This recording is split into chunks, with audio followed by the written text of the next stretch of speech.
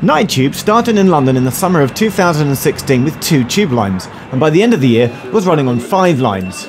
Now, a 6th service has been added to the night map, as part of the London Overground is now also running throughout the night on Fridays and Saturdays. Night Overground has started on what many people still call the East London line, on the section between Dalston Junction and New Cross Gate. But why that section? Well, when we looked at the demand for nighttime services, we found that most people wanted to travel in central London. So there was quite a lot of demand, we thought, in the Hoxton, Haggerston, Shoreditch area. We thought too that there were people coming to and from jobs in Islington, particularly, strong nighttime economy in Islington. So we thought that this would be a good place to start. We'd like to at least consider if we could go further, and lots of people have asked us, why don't you go to Clapham Junction and so on. But at the moment we own and run this section. It's under our control, and therefore we can run what we want basically up and down. So it's easier, and it's where most people want to travel.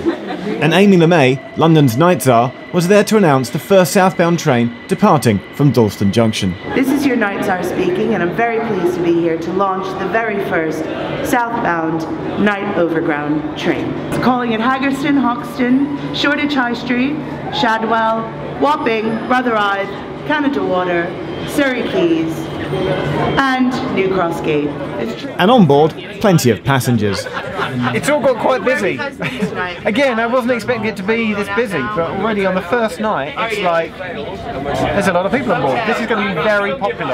And the passengers are positive about it too. We went to a friend's surprise 30th birthday party tonight. I'm not usually in Dalston. I'm not used to planning my way home from there, so when I found out this is pretty ideal, really.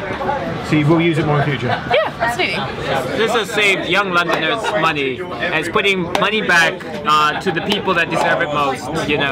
This is something in which it's adding real value to young people when what they're trying to do. I didn't even ask you to say that. Thank you so much. This is exactly it. Sorry, I like it there as well. Down the line to New Cross Gate, where the train enters out. I was intrigued to see which platform it came into at New Cross Gate. The answer is platform 1, and it's just going to reverse back out. Where would all these people have been, on what train or what bus or what taxi, had they not got the Night Overground? We caught up with Amy to see what she thought.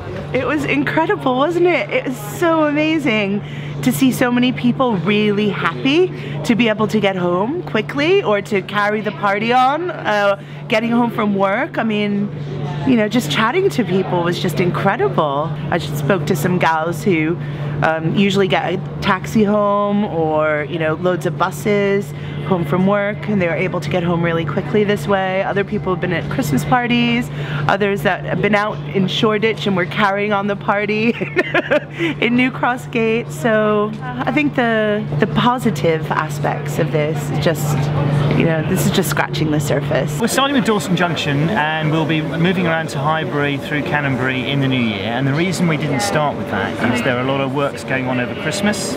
We thought, should we start now? Well, we thought it'd be good to start before Christmas, because people probably want to travel on the Night Overground before Christmas.